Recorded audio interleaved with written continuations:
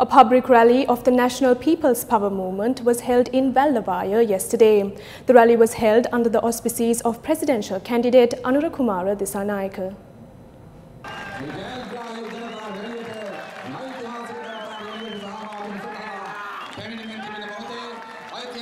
A group including activists of the JVP and provincial public representatives attended the rally. They removed Mahinda Rajapaksa from power and appointed Ranil Wickremesinghe. It has been 5 years since that happened. The thinking now is this government should also be sent home. Yes, it should be defeated. However, who should be brought into power instead? Is it Mahinda's rule which should be established? The government, which was sent home in 2015 for looting public funds, for increasing the cost of goods, for increasing taxes, for selling our lands to companies, for removing the fertilizer subsidy and for removing the farmers' pension. Do not establish the government which was defeated in 2015. All these issues were created through politics. These governments destroyed the education sector. They also destroyed the health sector. These governments created a country without a law and order.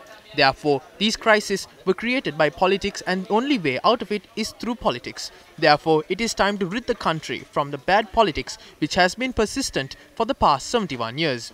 The 16th of November is the day to do that.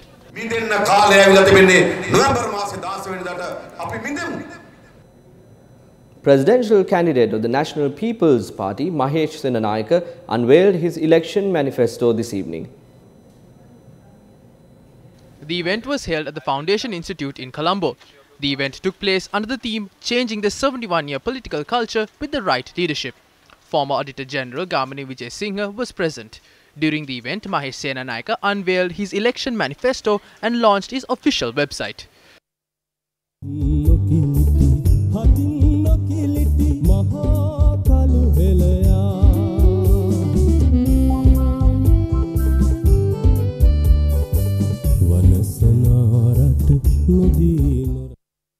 Mahesh Senanayake's election manifesto is a collective of policies spread across multiple branches, including a responsible governance, a cabinet limited to 20 members, strengthening of national security, enforcement of law, education and the development of higher education.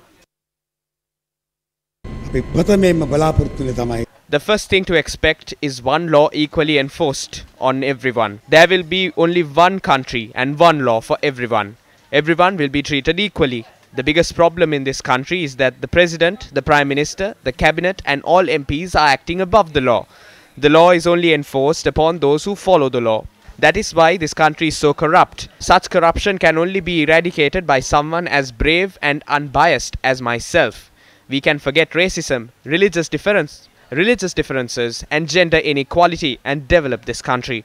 In order to take this country forward, we must strengthen our economy. Our election manifesto gives the highest importance to economic development.